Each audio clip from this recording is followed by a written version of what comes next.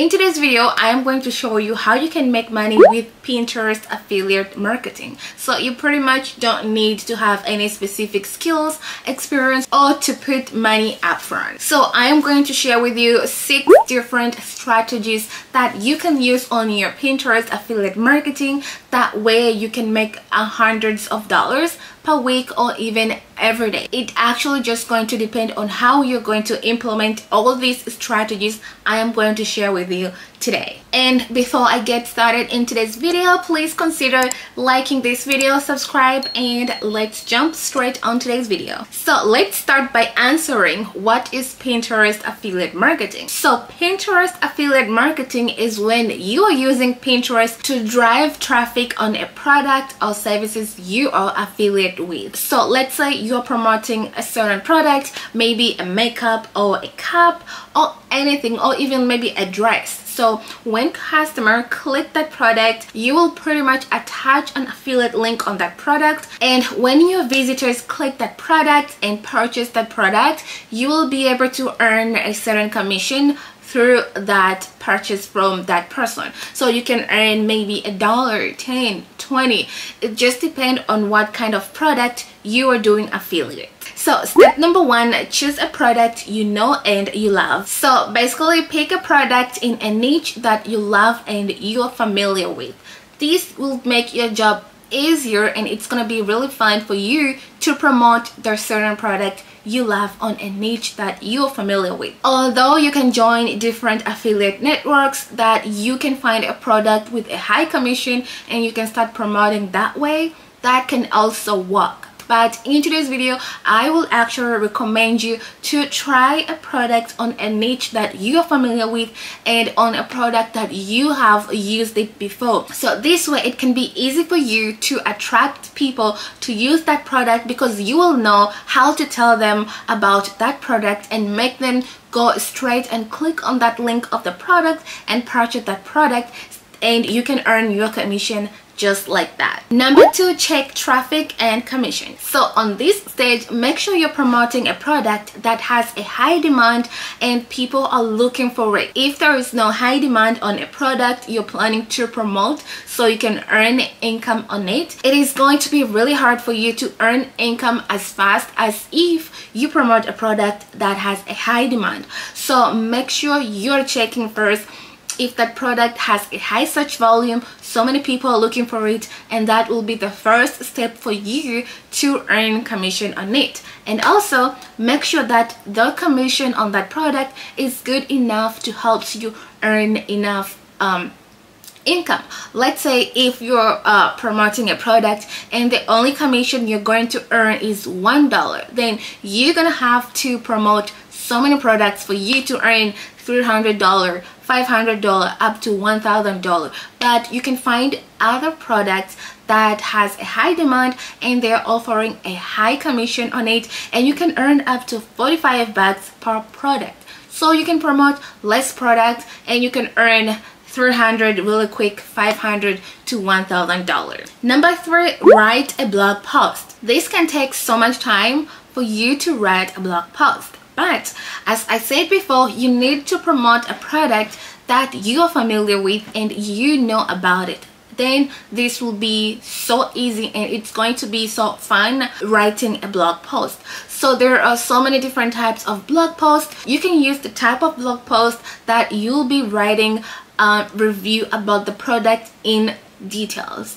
So you can tell your visitors why you love that product, why you bought it, and how did it actually helps you. So you can tell them so many good things about it and how it actually helps you using that product. And it is really good to promote a product that actually solves problems. So if that product solves problems for you, there are so many other people who have the same problem like you and they're looking for that kind of product. So use your blog post to tell people why that product is really good and why they should actually purchase it. And you can add different affiliate links inside your blog post, so you can add the affiliate link on the text every time when you mention the product, or on the pictures that you are showing how this product looks like. You can attach the links in there. That way it can be clickable, and when people click it, it will take them straight where they can purchase that product.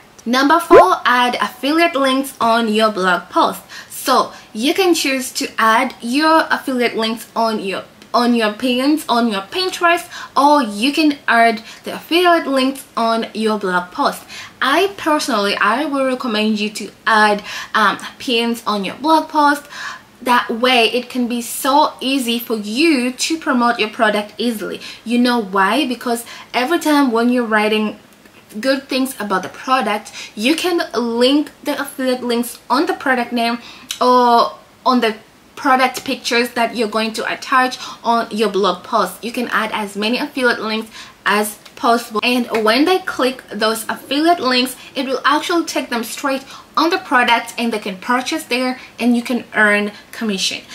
You can also choose to put affiliate links on your Pinterest pins. In my experience, it won't actually drive so much traffic as if you put your affiliate links on your blog post. And one thing to note, every time when you post your blog post with affiliate links, make sure that you are mentioning that your blog post include affiliate links, because it just depends on where you're located. You might be required to mention that you are actually using affiliate links on the products that you're talking about on your blog post. So in order for you to be safe, just say just mention that your blog post include affiliate links. Number 5, create pins. So on this stage, you're going to create pins that will actually lead them to your blog post. So you can create 3 to 5 different pins that you can actually constantly posting them on your Pinterest account and link your blog post. And make sure that on your Pinterest pins, you are including links that will actually drive your visitors to your blog post. Number 6, use Pinterest ads. So this is actually optional. You really don't have to use Pinterest advertisements to advertise your pins. If you want, yes, you can use this strategy to promote only pins that they're actually doing really good on your Pinterest account to drive more traffic and drive more people to read your blog post so they can purchase the product that you're promoting. Again, you don't have to use this strategy because it will require you to use money. If you don't have money to spend, don't use it. But if you have money to spend, then you can go ahead and use it and promote only pins that are driving so much traffic already on your Pinterest account, even way before promoting them.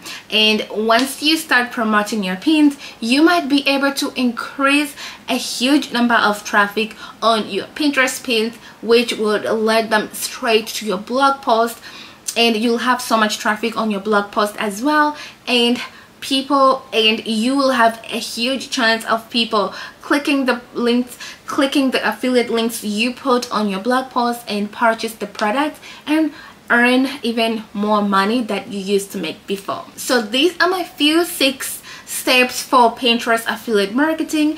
I hope this video was really helpful to you. If you have any question, let me know down below, and don't forget to like this video and subscribe for more video like this, and leave me a comment down below as well to let me know if you really enjoyed this video and what do you think of these strategies, or if you have any other recommendation strategies that people can use and I can use to drive more traffic on our Pinterest affiliate marketing. And that's it for today's video. I'll see you on the next video.